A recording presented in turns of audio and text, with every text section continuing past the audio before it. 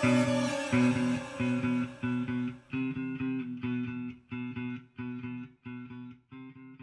name's Brian. I play bass guitar in a band called The Eyeball.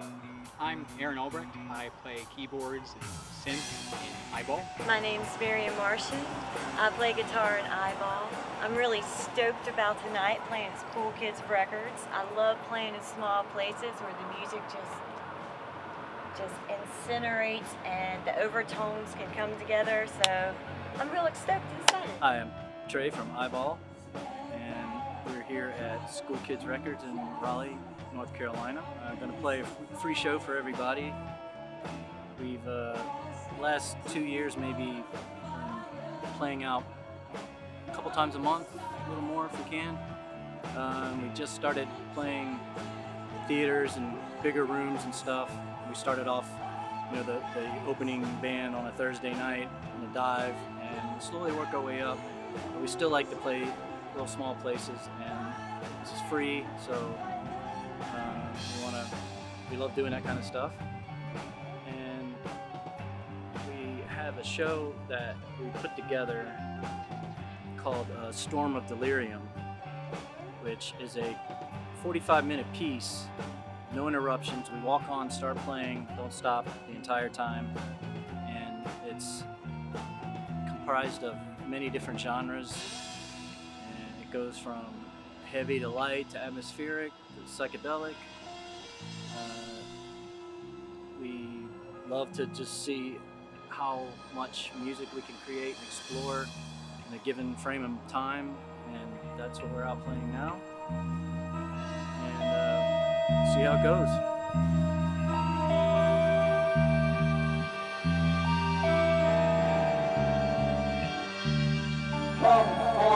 Spellbound vermin of darkness, being released from the madness of eternal nightmare. Behold the silver fire that shines. Crawl inside the magic nocturnal flame. Gathering parasites of light and wonder. Be at one with the sky. Embrace the light of illumination. The shining deceit from above encircles you all.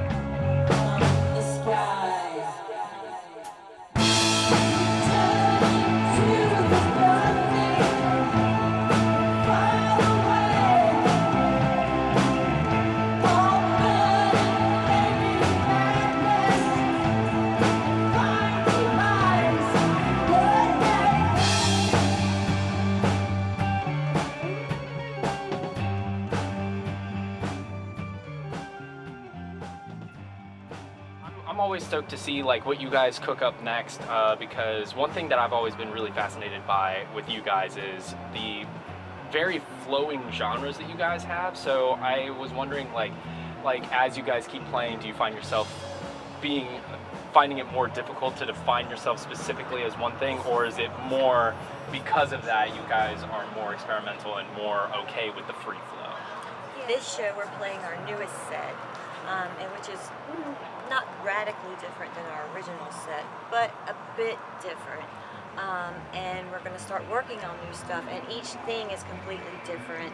And there's psychedelic parts, there's heavier parts. That's what I love about it, because it doesn't stay at the same thing. It just keeps getting funner and funner with new things, and we have never played We don't switch songs around. We did the one set, and we actually have never played a song from that set since we started the new set. So everything's like, this is here and it's gone. This is here and it's gone. I'm gonna try not to be bound to a genre. Experimental, and you know, we're evolving all the time. I don't want to play do our first album and then expect the next album to be the same way. And, you know, some bands do that and are very, they do very well with that. Right, yeah. Really, we've never even had any aim as far as style goes. It's very much, the whole reason I joined Eyeball was because in other bands, I always wanted to do things that were not within the guidelines of what you're supposed to do in certain bands and certain genres. My creativity doesn't work that way. It doesn't follow guidelines, it just goes. So it's a matter of, you know, if I'm at home and I come up with an idea, whether it's playing an electronic song or playing some classical piano, and I bring it to Eyeball, does everything go through and turn into a song? No, but everything gets seriously considered, and we'll try anything. It's just, it's not a matter of style, it's can we make a song that we like and that we think is a good song? And if we can, whether it's, you know, death metal or polka, we're gonna go through it.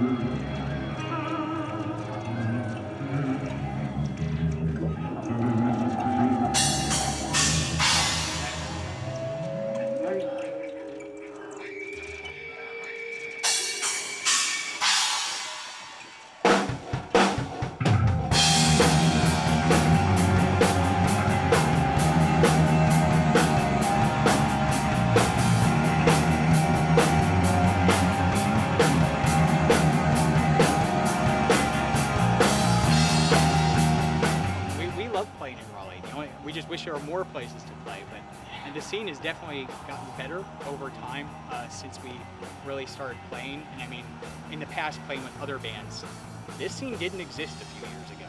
There was nothing like this, at least not that I ever came across. It's been great. So many great bands are coming out here. The venues that we are managing to play at here have always been a good time. Last year, like I said, I just wish there were more opportunities. Yeah. I love playing in Raleigh. I've been part of a scene from, you know, 20 plus years ago. I've been in all kinds of different scenes, and, you know, I've pretty much been a part of everything, so I'm kind of happy about the Raleigh scene.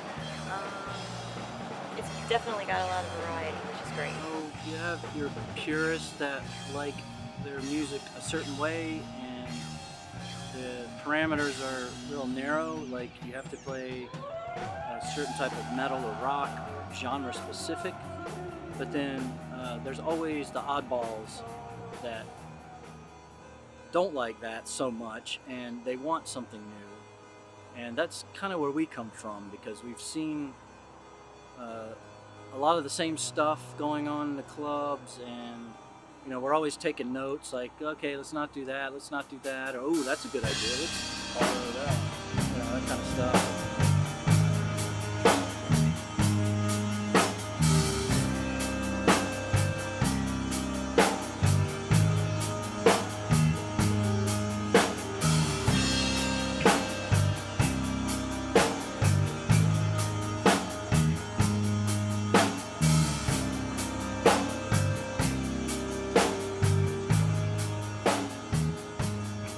Places are kind of cool because people do come up front because there's not a lot of room otherwise. The bigger places, you know, they're all the way across the room sometimes, and you have to coax them to come up front. Sometimes they do, most of the time they don't, you know. That's how it goes. So sometimes stages can be a little tight because we do have so much gear. I got this huge drum set with a table with a synthesizer rig, and they have all, you know, these pedal boards that are insane, and so that does get a little tight. But the smaller clubs are fun too, because you got to figure out how you're going to squeeze everything in together, and each club has its own unique sound. You know, whether it depends on the sound man or just the shape of the room. Well, I like the smaller places because I can get the sound with my amp that I want in the room because I'm closer to it, and you can find that certain spot in the room that you can just get just what you want. Yeah. In typical smaller places. In bigger places, I love those too. But usually, you know, your amp's turned down to about 4 when it's normally, you know, 3 times that. Not really.